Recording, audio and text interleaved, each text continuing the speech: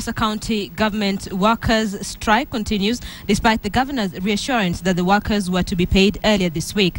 The workers, who are now calling for presidential intervention, marched through the streets of Mombasa town hall, pleading with the head of state to intervene and solve their payment dispute. The county workers claim Mombasa Governor Ali Hassan Joho is trying to muzzle their rights by selectively making payments to the aggrieved workers after an earlier threat of sacking them. Despite some of the workers being paid their 2-month salary arrears, they have vowed not to return to work in solidarity with their colleagues yet to be paid.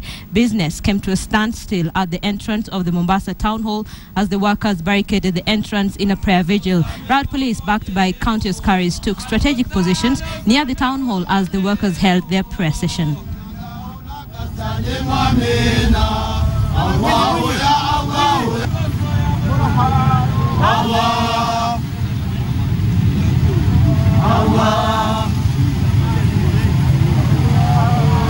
والإسلام والله ما نسينا